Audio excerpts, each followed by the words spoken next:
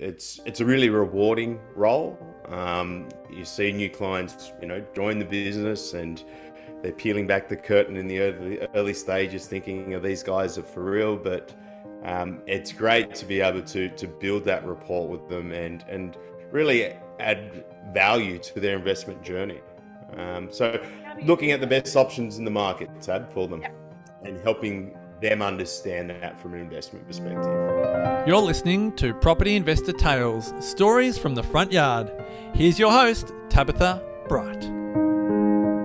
Hello and welcome to Property Investor Tales, stories from the front yard, where I get to speak to property investors from around Australia about their investing journey. My name is Tabitha Bright and I'm head of coaching here at Positive Real Estate, where we help people build wealth through property. With over 8,000 clients across Australia and New Zealand, there are some incredible stories to tell, which hopefully make your investing journey that little bit easier and will inspire you along the way. So my guest today is Riley McNee. And Riley's one of our internal team. He's what we refer to as a property consultant. And Riley's background has been over 18 years in real estate. And we talk through what makes a quality investment. And he details what property purchase he recently made that is looking like delivering 50,000 in cash flow per annum, which is pretty damn amazing. Lastly, make sure that you hang around as Riley shares one of the spookiest stories that he's come across in real estate. So enjoy this conversation with Riley. Hey, everybody. Welcome to today's podcast.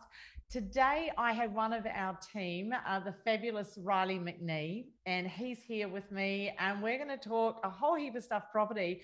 But firstly, welcome to the podcast, Riley. Thank you, Tab. Thank you for having me. I've been listening to all your episodes, and I thought, geez, what have I got to do to get a tap on the shoulder here?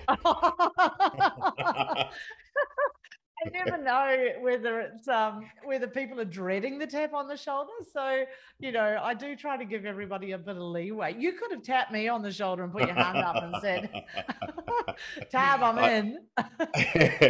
No, I've just enjoyed listening to them, and they've been great. So good stuff. You're a good man. And we are missing someone tonight, and we're going to do a shout out to her.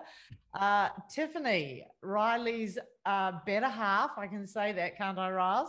You can. And I was looking very forward to interviewing Tiffany tonight, Tiff. But yeah, as she said, and Tiff, I'm going to out you because you're not here. You didn't have the eyebrows and your makeup on. So eyebrows done and your makeup on. So you're off the hook, my friend, but we'll nab you another time maybe. Nice, Deb. She'll like that. So, yeah.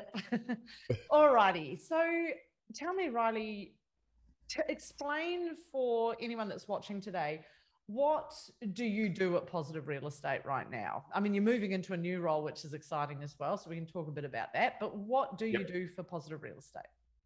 So really, my role is as a property consultant here at Positive Real Estate, and a lot of new clients, they come into Positive Real Estate and they think, well, here's the guy that's here to sell me an investment property, so to speak. But really, our job is a lot more detailed than that. We're there to help clients, consult them on their property investment journey. So where I come into the piece is obviously the coach looks at things from a holistic approach. They sit down with the clients, look at their goals, what they're trying to achieve, what's their financial capacity like, timeline.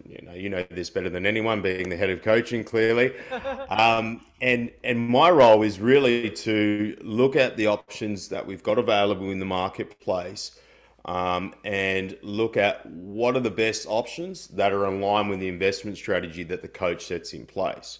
So it's a really rewarding role. You see new clients, join the business, and they're peeling back the curtain in the early stages, thinking, these guys are for real. But it's great to be able to build that rapport with them and really add value to their investment journey. So looking at the best options in the market, Tab, for them, and helping them understand that from an investment perspective. Awesome. So were you answering my question then when I said, so how do you add value? Oh, I didn't hear that part. So how do I snuck it in between a gap when you were taking a breath. So how yeah. do, because you said that you as the P, as we call them PCs, so property consultant, adds value. How do you add value? What do you do?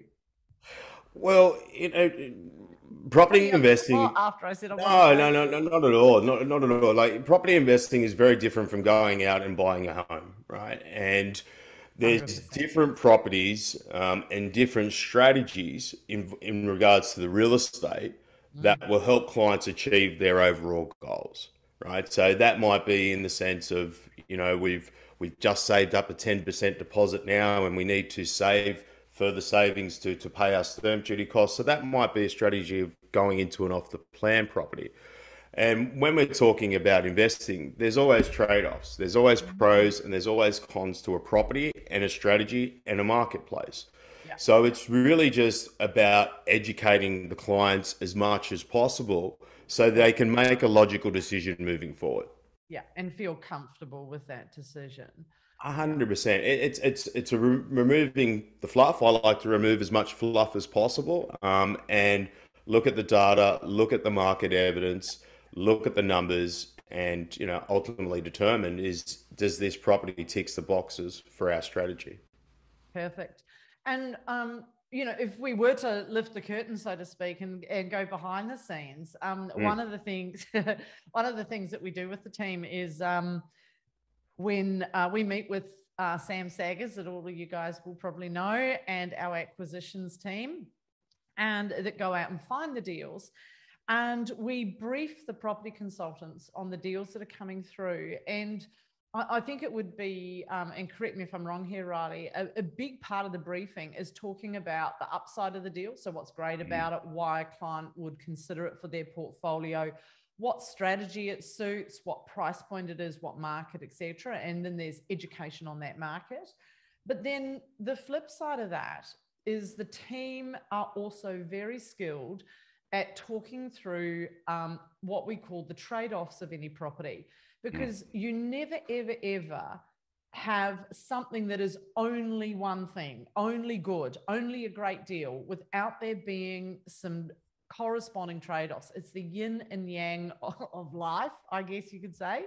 Yep. And so what Riley and the team do is when they meet with the client and they take them through a deal, they'll talk through what's great about that deal and why it's good potentially as an option for that client, plus Mm. any of the challenges that might need to be mitigated.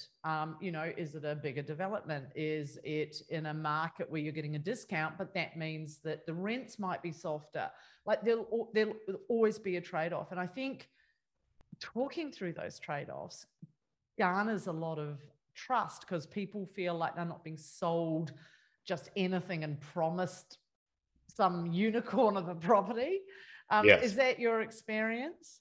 without a doubt. We Yeah, the PCs have a little bit of a joke that a well-informed client is a good client. And this is absolutely. why we try and get as many of our clients along to mentoring as possible, to Yep. tune into as much education as possible. So they feel empowered. They know, okay, I've looked at the data, I've looked at the evidence, I'm comfortable with my decision moving forward, because Yeah. ultimately it is their name that is going on the contract. It is 100%. the clients purchasing the asset, Yeah. and the asset's going to do the heavy lifting for us over the next 10, 15 years to achieve our goals. So they've got to understand what they're buying and why are they buying that property. So most certainly we can be a little bit of a spanner in the mix at times to the acquisitions department, because they're very diligent in what they present to our clients. I Yeah. was chatting with a client earlier. He said, "How many properties have you guys got on your books?" And I said, "Well, we've got a fair bit on the market at the moment in different locations, different states, but to give you some scope, of what goes on behind the scenes." In our acquisitions funnel at the moment, we've got over 110 properties. And those properties have got to go through 14 different stages, checks and balances, before a client's actually looking at a property investment report. So Mm. out of that 110 properties, clients may only see, anywhere from 5 to 15. It's a Mm. pretty much a culling process. Yeah. Yeah. And so a lot of that due diligence is done up front. for our clients here at PRE, and I think there's a lot of value in that clients don't see. Yeah. But then it's also too, like you said, just walking them through. Look, these are the pros, these are the trade-offs. You need to be aware Yeah. because, like you said, Tab, if we wanted to buy in the best suburb, the best property in Australia, well, the trade-off there is going to be the price tag, right? So Yeah. there is And the always yield. trade-offs with really, yeah, yeah. So and the yield, exactly right. So there it is, yeah. So I'm going to circle back round to something you said because we haven't clarified it, and I think it's really important. You had a Good. grin on your face, and you said we're a spanner in the works. Oh So yes, I want to go back to that. Why are you a spanner in the works? For the clients or for the acquisitions team? for the acquisitions team. Oh, Um, good to know. well, one, we like to ask a lot of questions Good. Yep. because we need to be as informed as possible. Yep. We're pretty well detailed for a team. Like we look at all the detail things. Massive. I've been doing this for years now, every day. So Yeah. my eyes might pick up something much quicker than a client would, for instance. So Mm. we literally, we see the property and go, that looks great, but we tend to pull it apart and look at the trade-offs before we look at the positives on a piece of real Ah, estate. yeah. So it's a bit of Yeah. our process too of completing some due Yeah, it's diligence great. on the property. I know all the PCs do this as well, Yep. that obviously the acquisitions department complete due diligence on property, but Yep. then we do that as well on deals because ultimately it's me chatting with the client, Yeah. It's your face, and exactly right. your And relationship. I need to know what I'm talking about. And, at the end of the day, we all want our clients to get the best possible result. We really do. And it's a responsibility we all take very seriously here at PRE. I know I do. Yeah, I love it. It's good. Awesome. And your I'm going to come to you and your history and your background and some of your story in a second. But before we do, so you're moving into a new role shortly, which is a bit exciting. It's very Yeah. exciting. Yeah. You're Yeah, joining the other side. You're going over to the dark side. I am indeed. So, Tell us about uh, that. well, I'll be stepping into the acquisitions department Oh, pretty much as we speak, as of yep. this podcast. So this has happened in the last 24 hours, but Yep. it's something I'm really excited about. Obviously, I get to work closer with Sam, and I've got a bit of a man crush on Sam, so that suits me. Don't we all? So, but no, it's, property real estate is my passion. It has been my passion now for a long, long time. So it's just looking now on the other side of the fence, Yeah. how we look at, potential real estate from a short term to a long term perspective for our clients, Yeah. making sure it's safe and secure. And ultimately, it's going to get the runs on the board for them. Yeah. So that I am super excited about. I'll miss the PC team and whatnot, but no doubt, my clients will still see me around. I'm not going too far away. Yeah, we won't let you go too far. Keep pulling you back in, and we'll send you around the traps once we're all doing face-to-face events again, so you can see all the clients. Yeah. But so you're going to be responsible essentially for bringing deals on for clients. You'll be Correct. out there analyzing the market, analyzing deals, talking to developers, talking to builders, Mm. and bringing on fantastic options for our clients. So, I couldn't think of anyone better to do it. Congratulations. Thank you, Tab. And no, looking forward to it. Really looking forward Oh, to it. Yeah. So, fantastic. Fantastic. And so then my next question, let's dig a little deep and get personal with Riley. shoot. You're a good sport. You said gloves were off. I could go. I could go right in there, but Yep. I, I'll be kind. However, Shoot from the hip, tell us Tab. a little. I just thought I'd tease you a little bit. Tell us a little bit about you. Like, what's your real estate journey? Because to me, I'm 53 and I'm looking at you, and you look all of 25. So, can I be impertinent? Yes. Tell us a little bit about Riley. You're married. You've got how many children? Yep. So I'm married. We've got three beautiful children, Oh, two boys and a girl. So yep. very blessed.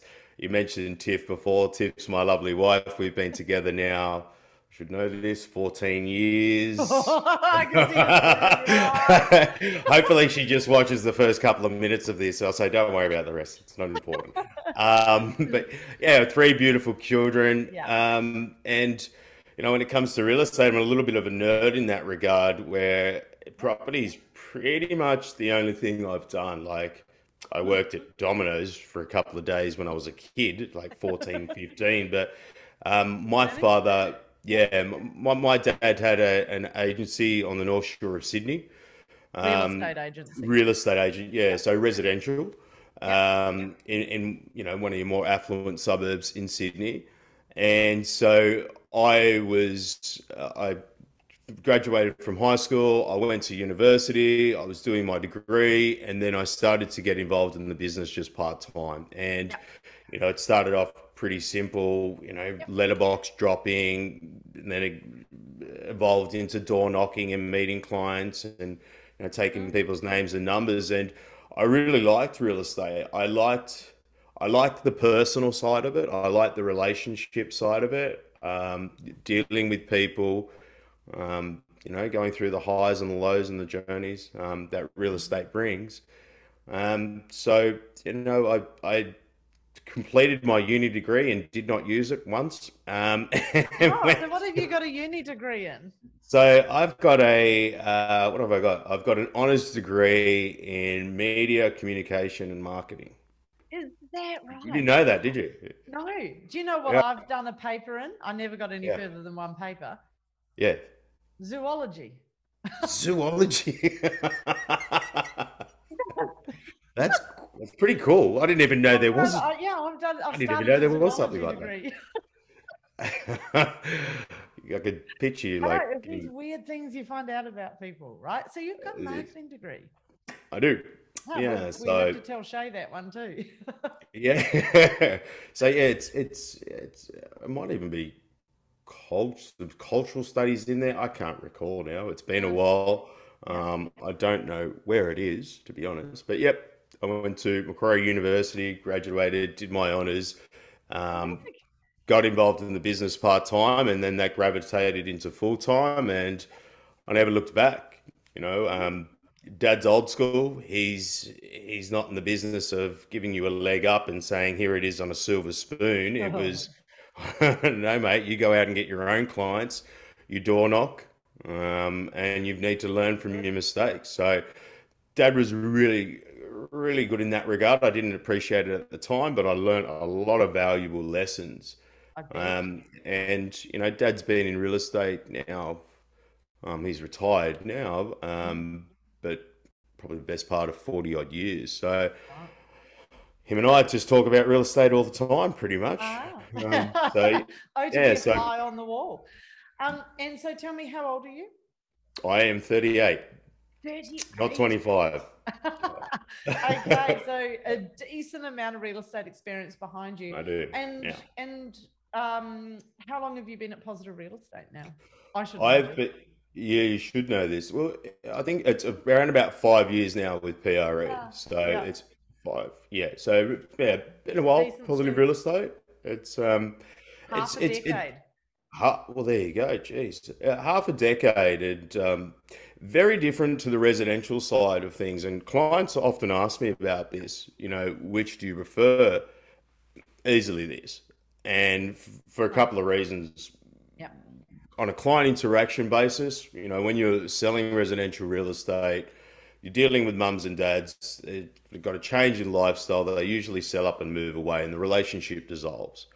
Whereas this, with helping investors, it is a long term, property investment is a medium to long term investment strategy. So you would have worked with clients for over 10 years, Tab, Yeah. and 100% longer. Mm. you see it's very rewarding when you see that you've had an input into effectively changing the direction of their lives Yeah. through property, Yeah. which is really cool. I've got some really close relationships with a lot of my clients. they'll ask me how my kids are, and they know my kids' names, and um, so that was very different. I like that long-term journey together, and if you're getting the results on the board with clients, you become a lot closer, a lot quicker, Of which was course. cool. Yep. But I forgot your question now, Tab. Oh, I was just asking about how long you've been at Positive Real Estate, and you were waxing lyrical, but it I was good. was waxing lyrical. Yeah, yeah, 5 odd years. Yeah. Yeah. So loving it. And Absolutely love and it. sorry, I didn't mean to cut you off there. And No, you're so right. one of the things that we encourage at Positive Real Estate is for all our team to eat our own cooking. So Yep.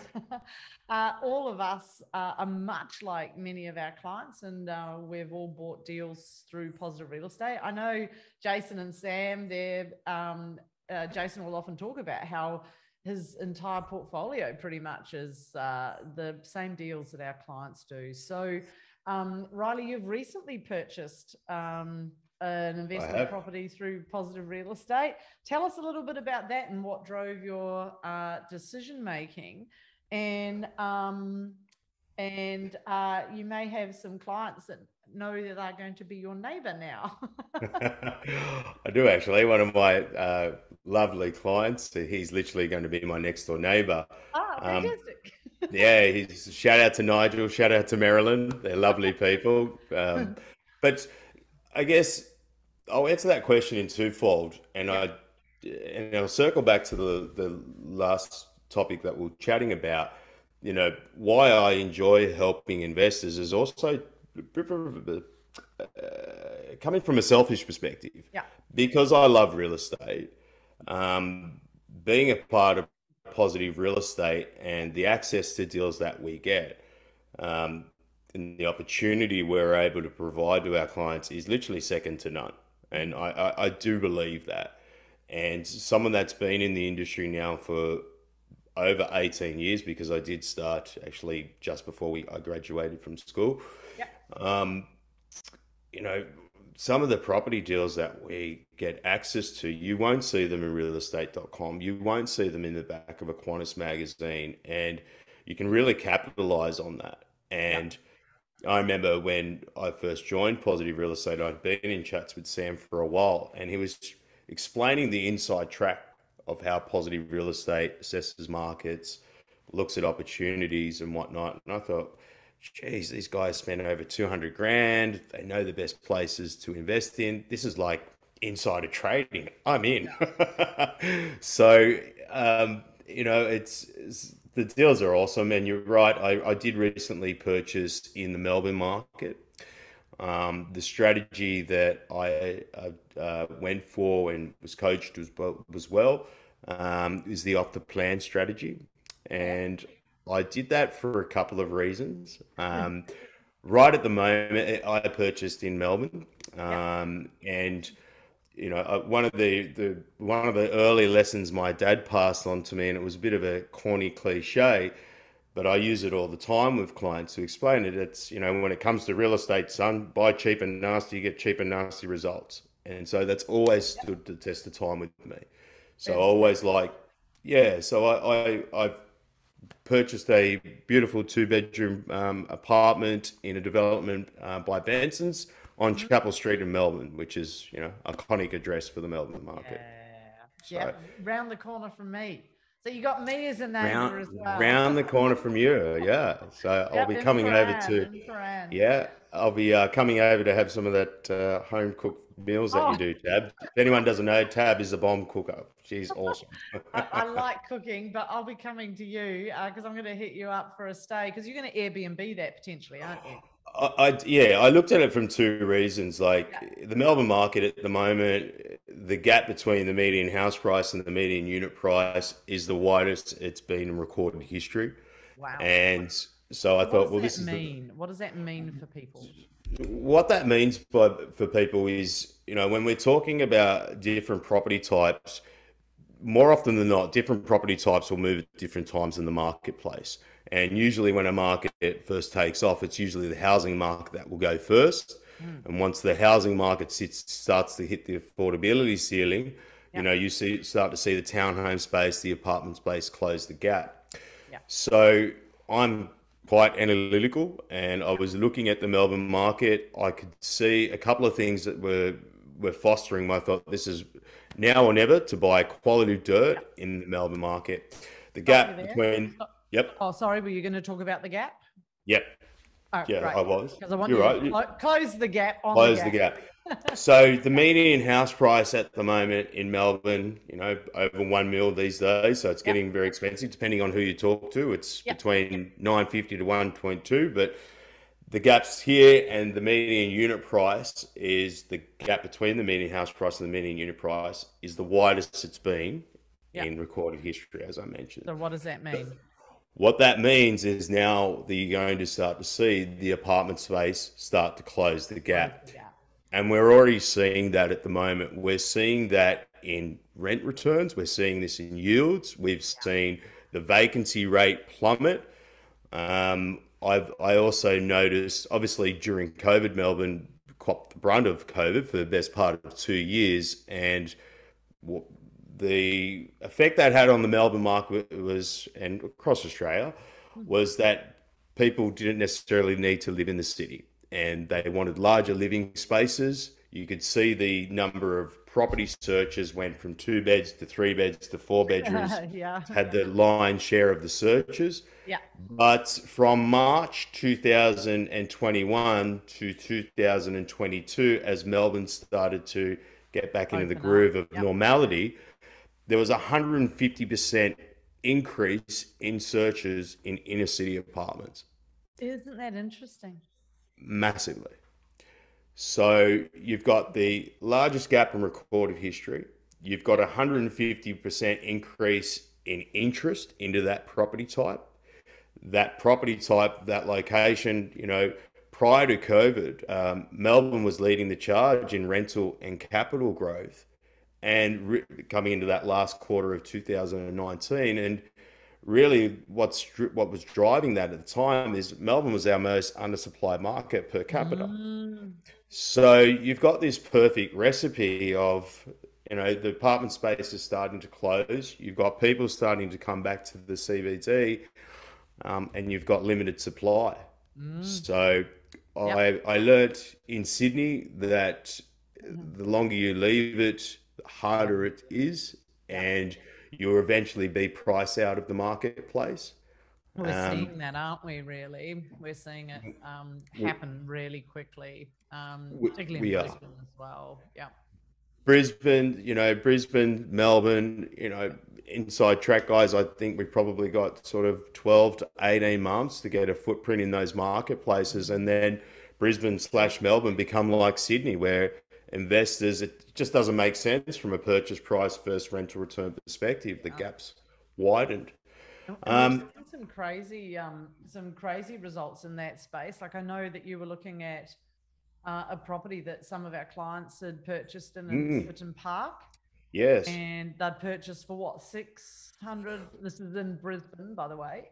Our Yeah. townhouses. And this is testament to, this is evidence, Yeah. I should say, of different property types will move at different times, right? Yeah. Because it's all been Brisbane's housing market has been in the spotlight. Yeah. And the townhome space over the last, probably in the last 6 months has really picked up in momentum in terms of Yeah. capital growth Yeah. and values of real estate changing. For good Prior to that, it affordable. was all the housing market. And now the apartment space has started to close the gap. And the townhome development you were talking about is in Everton Park. We had clients that went in there in 2019, paid 627 to 630K for 3/4 bedrooms. One of my clients at the moment is refinancing that investment property, and the valuation from the bank has come back just shy of $1 million, 985 grand. Oh So, my goodness. So a yeah, 300K uplift in 3 years. Yeah. not bad, not Not bad, bad at not all. bad at Not all, bad and at all. Yeah. and a 5.3% return as well, rental return yield. Right. So Right. phenomenal, and it's a Yeah. gorgeous development. Mm. It actually took out the UDIA 2019 Best Town Home Development in Australia. Yeah. And for you guys that may not be aware, for us property nerds and developers out there, UDIA is the award they all want to win. Yes. Yeah. So quality piece of real estate. Yeah, it's a good one. Awesome. Awesome. Mm, And so the property that you're purchasing, because sometimes people get a bit nervous about off the plan as mm, as an option. Sometimes there's a concern that groups like us, we like to separate ourselves from most of the groups out there, but groups that yep, do education and property sell a lot of off the plan, and it can be the case, but it's not always the case. And off the plan doesn't mean that it's a bad decision. Off the plan is an incredibly useful strategy, and we've seen clients mm, get some amazing results with off the plan purchases. mm, However, there's some rules around that to do it successfully, and not to get caught in a building that's 30 stories high with 500 units and little boxes that have no soundproofing, and you can't rent. Like, that is not something that you'd ever buy as an off the plan, although people do get themselves in a pickle in that space. When we're mm, talking off the plan, we're talking, often low rise developments, good quality, fantastic floor plans, as much space as possible, parking where possible, preferably not stackers. Sometimes stackers are an option. There mm, can be a whole raft of rules around successful off the plan purchasing that means that you get a great result, and you do get that uplift that mm. sometimes people have a perceived idea that you don't. And so the one that you've bought in Paran is certainly poised for some decent growth in that space. It's a great floor plan. You and I went through it and We did. had a good look at it. Yeah. The benefit of working at Positive is you can tap everyone on the shoulder and get their opinion. Lots of experts, I tell you, everyone's got an opinion.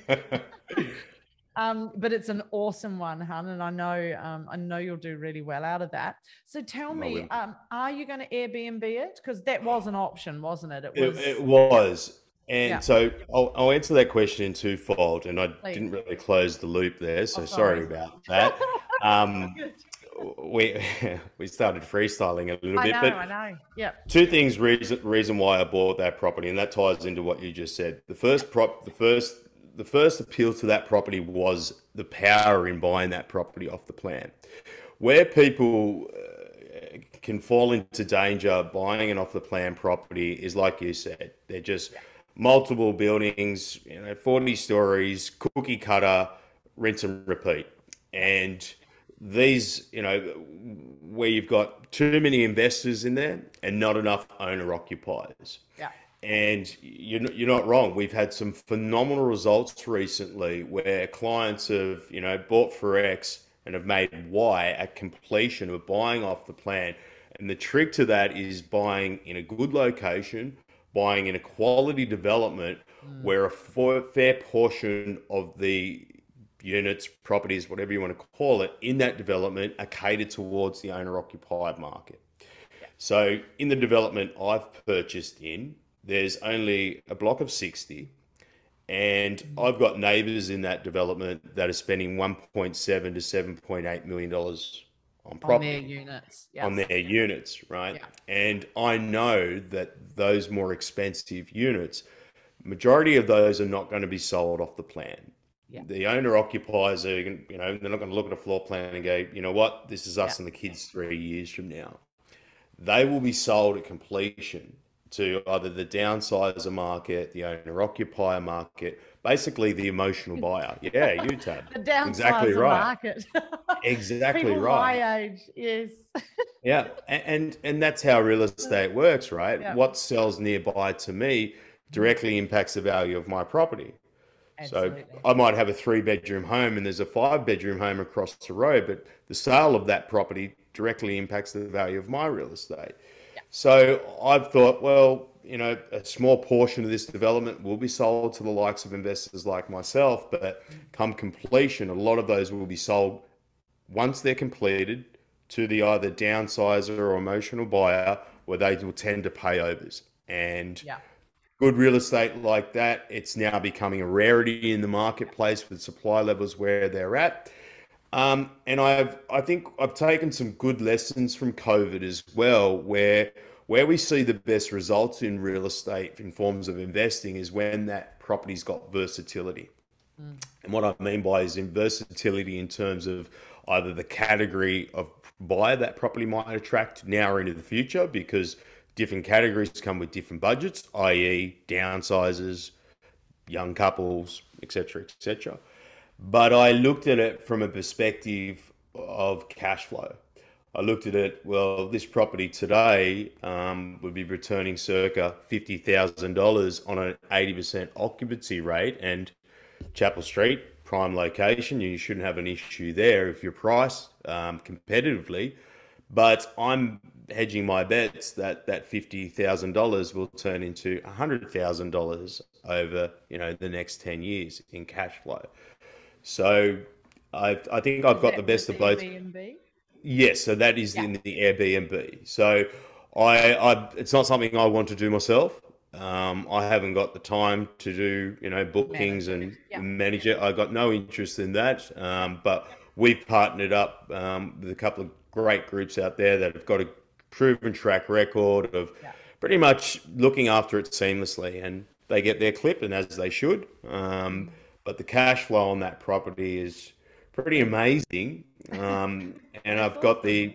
yeah, what's rare that you get, cash flow and growth walking hand in hand. Yeah. Yeah. Yeah. So, quite a unique opportunity, and I'm very You're excited. pumped. I am. I I can can't wait. tell. I can tell you've done your research on it too. I And have. and so I'm going to change gears a little bit. I'm going to ask you two questions. What's the craziest thing that you've ever seen in your real estate career? Either a story that's happened to you or has happened at your office or has happened to a client of yours. What's like one of the craziest things you would have seen? And it doesn't have to be PC. I'm sure everyone enjoys a little bit of something that's a bit sideways. You know, when you you see a lot of funny stuff He's over getting the years. uncomfortable, isn't he? No, no, no, not at all. I'm just sort of scanning my brain, which would be Yep. probably the I'll put you funniest on the story. spot. Yeah. No, no, no, no. Like you see the good and the bad sides from people sometimes when you're walking into their homes. You might see, in residential real estate I'm talking about. So I've seen some bloody good fights and domestic blues. Oh, I've seen how two awful. guys get in a punch on at an auction. What? Um, Tell me about that. yeah, so it was would have been probably around about the GFC time, Oh. right after the GFC. And during that period of time was really interesting. I remember selling real estate, and we would literally get buses in suburbia that would pull up with 30 to 40 foreign investors just going around, just buying up everything they could in Sydney. And um, we had an auction that they attended, and they were Chinese buyers. Mm. And there was a bit of toing and froing, and one actually spat at the other, and one picked up a chair On and the threw same it straight. bus? Yep, from the same bus. So you can imagine that bus ride back to the airport. But yeah, they were into it. Yeah, that was Didn't interesting. care. It was definitely an eye opener. So one of the bidders spat at one of the others, and the other one picked up a chair and threw it at him, and then there was a bit of argy bargy that went on. Um, It's nuts. I Real estate, yeah, yeah, real estate pressure, money, right. expectations. It can be a heady mix, can't it? Anything else? Um, yeah, I've caught people in uncompromising positions. Um, It seems to be it seems to be a pretty common story for people. yeah, I think Sharon, one of my earlier podcast episodes, she had tenants of hers that she had to go around and ask them not to have such noisy relations because the people next door were complaining. So, it just seems that we're all human, right? We're all physical beings. Yeah. Yeah. So obviously these things happen. Oh, I'm sorry. Well, I've got one story oh actually, yeah, and this is please. this is a little bit freaky. Oh, So I remember, quite freaky. yeah, this one was really weird, and I never got my head around it. So we had this listing, and the property hadn't been. It was like the first time it had been sold in 60 odd years. And the first time I went to the property, it was gated. You walk in the front gate, and it literally had grass like knee high, like hip height. Just it hadn't been mowed in a long time, Huh. and the place was just derelict. There was crap everywhere, and all this grass was cut out. There was real high grass, and then there was just a boxing bag in the middle of the grass where obviously the owner had been boxing, but that was it. Anyway, we walked into the Boxing as in property. the Yeah, just doing yeah. a bit of training, but it's really bizarre. Anyway, so that was your first impression.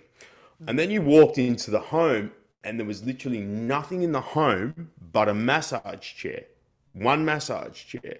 And I thought, oh, okay, maybe he's just cleared out some stuff.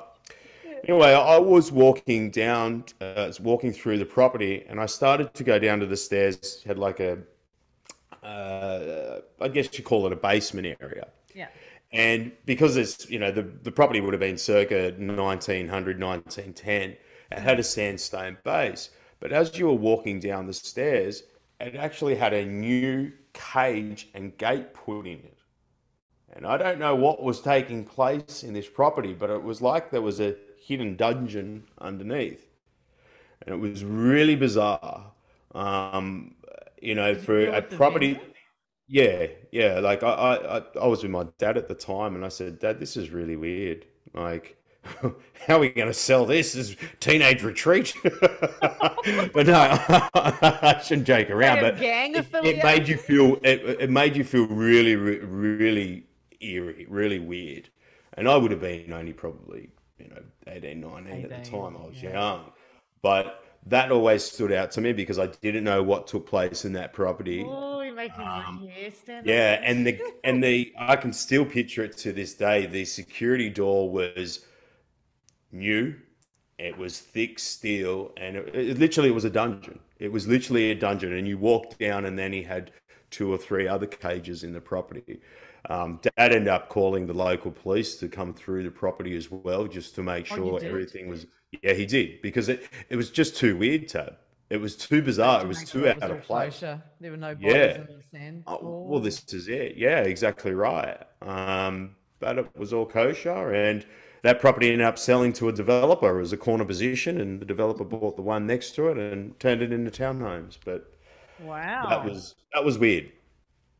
I That is forgot weird. completely about that until you asked Oh, me. that's a good story. It's up there with the headless chickens that Abe was telling me about. Hanging on a washing line. I spoke to Abe today. Good guy. Oh, big hi to Abe Yeah. if you managed to watch this. All right. And so then back to the classic podcast question to wrap up. Good. If you could meet younger Riley and get in front of Riley and give him some sound advice, what would you say to young Riley today? Track your 18-year-old spend. Riley. 18-year-old Riley. Track your spending habits. Yep. Um, get involved in real estate as early as possible in terms of Right. investing, and don't be scared. Don't be scared. Get as much education. Look, at the end of the day, fear comes from not, having Yeah, the not understanding. information Yep. behind you, yeah, and understanding. Exactly right. And it's really interesting. Dad had been in real estate for 40 odd years, but Yeah. his version of the world was buy the crappiest house with the biggest block of land. That was his form of investing, and you're never going to be a successful property investor utilizing that strategy. Mm. So I think the best advice I would give myself is definitely reach out to those that are in the know, that those have got the experience behind them. Mm. Leverage off the back of that, track your spending habits, and get into it and never look back. That would be my advice to my younger self. Maybe wait a couple more years to have some of the kids as well. Maybe I should have. You better hope I'm Tiff is joking. not watching this. No, I wouldn't Might trade find them for the you world. buried in the backyard. They're my greatest assets, without a doubt. And that might sound corny, but it's true. I love them to death. You know No, I that. know you love your kids. You're I very do. much the family man. Mm. But yeah, I think that would probably be my advice to my younger self is just it's not all smoke and mirrors out there. Like if you do arm yourself with the right information, you can do it. You can achieve it. Yeah, so I think that'd probably be the advice I'd give myself, Tab. Awesome. Awesome. Sage advice. All right. Well, a massive thank you to Riley for agreeing to be on the podcast today. You were a good sport at short notice too, but I really wanted to pick your brains and give clients a bit of an inside nod to what goes on and what your role is and where you're headed next. So I hope that was great. Awesome. Thanks, Riles. See you Thanks around for the having me, track. Tab. Hey, thanks for listening to Property Investor Tales. Remember to subscribe so you get notified every time a new episode drops. As you can guess, I love hearing people's property investor tales. So if you'd like to share yours, then please get in touch with me via email at propertyinvestortales@positivementor.com.au. We would also love your feedback and I would appreciate a 5-star review over on Apple Podcasts or Spotify. Remember, you can watch all of these podcasts over on YouTube at Positive Mentor or at positivementor.com.au. Until then, take care, happy investing, and bye for now.